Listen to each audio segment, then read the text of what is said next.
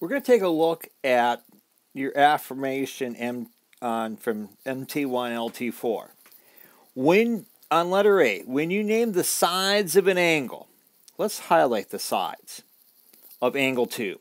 So here's the side, and here's the side. Sides aren't angles, they're rays. So what we were looking for was ray MQ and ray MP. See, that's what we're looking for. Let's talk about the good part. On letter B, when you name angle 1, you correctly name them angle NMQ and angle QMN. Just make sure M is in the vertex, and the order doesn't matter. When you name the vertex of PMQ, you did name this correctly M, but no ray. Get rid of that ray.